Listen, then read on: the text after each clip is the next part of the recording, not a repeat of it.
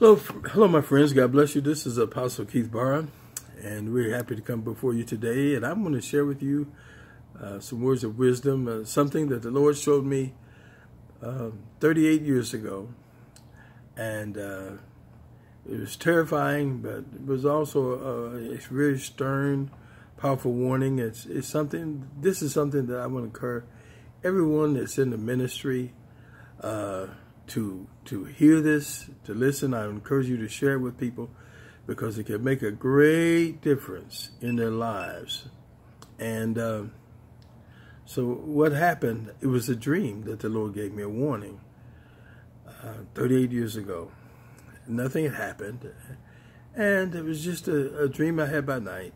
And in this dream, I saw this man. It started off with this man and this woman, this very happy couple who were happy and in love with each other, and they were walking, and I could see in their eyes how much they were in peace and harmony and happily married. And they were walking down this road, this dirt road, like a country road. And as they're walking, over to the left was some weeds, some tall grass, maybe 3 or 4 inches high, to the side of the road. And the man turned aside to look, and he saw something in the bushes, and he said, "Oh, what is this?" And he goes, and he comes back out to the grass, tall grass, with this very old suitcase. I remember it was tan brown, and it had like a band about 3 or 4 inches coming across the top of it, down all the way around. The band was red and green, maybe a little bit of orange and something else. I don't know what the colors signified anything, but that's just a description of it. And the top of it, the latches were just the old kind that you pop up. Each one about the size of like an orange slice or something. And the man opened the suitcase. His wife was standing there looking at it. As he opened it, what could this be? And he opened it, and it was a clown suit inside, thrown to the side. And you could see all the clown suit, the different colors, and you saw the red ball for the nose, to put on the nose. And he looked at his wife and said, "Honey, I always wanted to try. Just to try one of these clown suits, just put it on." And then the scene flashed to later, and this clown suit was demonic, and it had taken over him and his mind and his spirit, so that he had went crazy, and the wife whom he had loved and cherished, he had grabbed her and began to beat her. And actually, he ripped her apart. That she screamed in terror. The people called the police. And as the police came, with her body strewn all over, they came in there to try to contain him and stop him. And he fought the police. And they kept calling more police because he kept fighting them, and he kept tearing them apart. And he killed like 3 policemen till they finally overwhelmed him. And it was like, so I walked in the room where he was. He had killed like 3 or 4 of them, and their bodies were around, strewn across the room, and her body is a horrifying scene. As I'm seeing the blood everywhere, and her body parts and the police body parts there. And so the other 4 or 5 policemen were on him, and they were holding, and they had to hold. He was so insane and so fighting, so that they had to hold every arm, every leg down to try to contain him. And he was still roaring and raging and growling and foaming at the mouth. And this good man had just been taken over by this thing. And I looked at his face as as I'm standing there horrified, and I'm thinking, I hope they can hold him. And I look in his face as he's growling and foaming at the mouth and just wanting to get free to kill everybody in there. And I looked in his eyes, and to my surprise, I realized he wasn't really evil, but it's what this suit had done to him.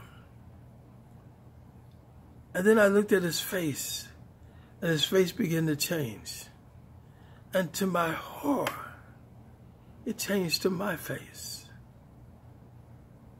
And then a second later, it began to change into other people that I knew, other ministers, and preachers, and it would change face every second. It was a different face that kept changing. And this was signifying that this spirit can take over anybody that yields to it. And I'm just really, just shaken. Then the dream goes to later. And my wife and I were walking, and we're just grieved and shaken over what this spirit has done to this happy couple. And as I look down on my hand, there's a piece of the clown nose on my hand that's smeared on my skin. And we began to get terrified, because I knew even though it was a piece, it was enough to infect me. And I began to, afraid to see if if this thing was going to overtake me. And my wife, she like stepped back, and I didn't know if she should run or if I should run before this spirit overtook me. But then I said, honey, hold on. We don't have to be afraid. In the name of Jesus, we have power over every spirit, and even this evil spirit that drove that man to do all the things that we did. We could take authority. Let's pray. We join hands, we pray, and we bound that evil spirit in the name of Jesus and commanded it to leave us alone. And then the dream ended. And I woke up. And I woke up like, wow, that was a crazy dream. I said, well, it's so crazy. It doesn't mean anything. And the Spirit of God checked me. He said, yes, it does. I said, well, what does it mean? My mind world, what could that possibly mean? I got down on my knees and began to pray, Lord, why did you give me this dream? What is the meaning of this dream? What was that suit and that spirit that overtook him is in such a danger? And the Holy Spirit spoke to me. It said, the suit is the spirit of compromise. And I said, compromise? Well, why is it a clown suit? Why does it represent a clown suit? And he said, because when you begin to compromise, you will allow the devil to make a fool out of you. Don't ever give in to the spirit of compromise. And so, of course, I'm talking about the spirit of the spirit is talking about compromise in terms of compromising your sin, not in negotiating with people, but compromising instead of living holy and living righteous, giving into sin or evil, sinful things. And so, a couple of days later, I was with a guy I knew, who. And I said, I wonder if I should tell him about the dream I had. And the Spirit impressed me, like the yes, tell him. So I said, okay. And I told him, and he began to look nervous and scared. And then I'm puzzled at his reaction, the way he's acting. And he said something, I don't remember exactly what he said. He was trying to give me some explanation who it might have been. Come to find out, make a long story short, he was doing what he had begun to do exactly, all the things that I had saw in that dream. He got involved with a woman he shouldn't have been involved with because he was a married man, and he did his wife so terrible and devastated her, broke her apart just like in the movie. I mean, emotionally, in the dream rather. But I want to encourage you today to believe God and never give in to the spirit of compromise. And when Satan comes to attack all of us or tempt all of us, he tempted Jesus. So he's certainly going to tempt you. And Jesus resisted him with the word. And we have to resist Satan with the word. And you just have to make up your mind. You're going to say, for God I live and for God I die. And I will not compromise my salvation. Job said, my righteousness I will hold fast and will not let it go.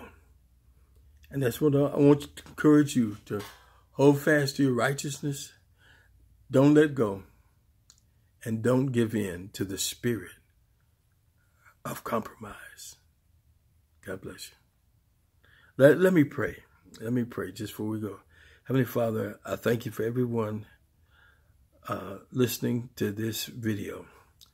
God, some of you have directed to hear at this time. This is just what they need. God, I take authority over every evil spirit that would tempt them and try them to do wrong and to mess up their lives and ministries. Father, give them strength and the determination to live for you and to be righteous and holy.